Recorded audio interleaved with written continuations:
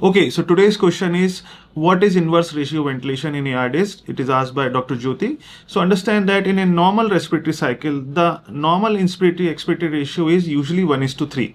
Means if it is a 4-second respiratory cycle, I ratio 1:3 means 1 second the patient will spend time in inspiration and 3 seconds the patient will spend time in exhalation or expiration. So inspiratory phase provides more oxygenation to the patient and expiratory phase provides the time for the carbon dioxide to get exhaled out.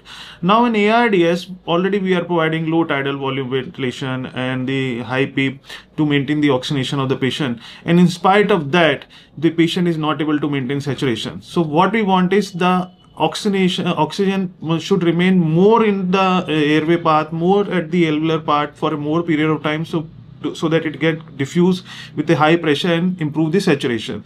So we change the I ratio from 1:3 to 1:2 or 1:1, means we provide equal time for the inspiration phase, we increase the inspiration phase and we decrease the expiratory time. So the air remains in the inspiratory time for a longer period of time.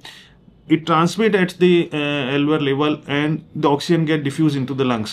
Now this comes at the cost of reducing the carbon dioxide exhalation time. The PCO2 rise up, which is we call as permissive hypercapnia.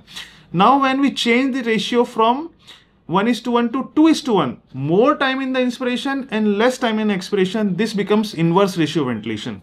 So we are providing more time for the oxygen to get diffused but less time for the carbon dioxide to get exhaled. So it comes with a challenge. It can provide hemodynamic compromise because of the raised intrathoracic pressure, and it can provide this carbon dioxide retention, especially in the COPD patients. It may improve oxygenation, but how much effect it is on the mortality, it's unknown. So do read more about it.